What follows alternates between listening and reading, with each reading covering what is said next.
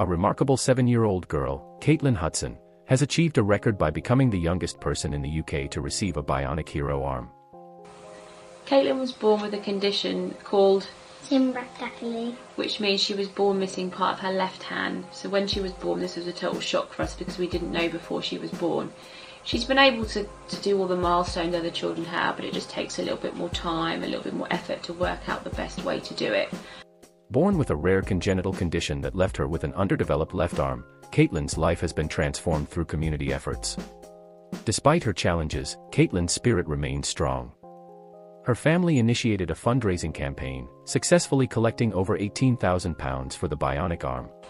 We found out about Open Bionics a few years ago, and last November time I contacted them to put our name down because we were aware at that time they generally weren't doing bionic arms for children until they were 8 years old.